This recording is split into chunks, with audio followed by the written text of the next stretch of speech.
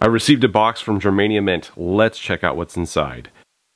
First up is their latest allegories. This is Polania and Germania. Extremely fine detail with a COA and mintage of 25,000. But wait, there's two more COAs in this box.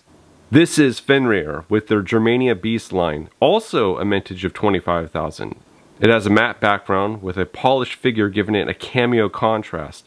This is really unique. It's a 2-coin holder, but this series continues the concept of the figure encompassing both the obverse and the reverse of the coin, which, when placed side by side, give the picture of the whole design. For more information, check out Germania Mint's website. Is this the best premium silver for the price? I believe it is, simply due to the design details, low mintages, and various offerings.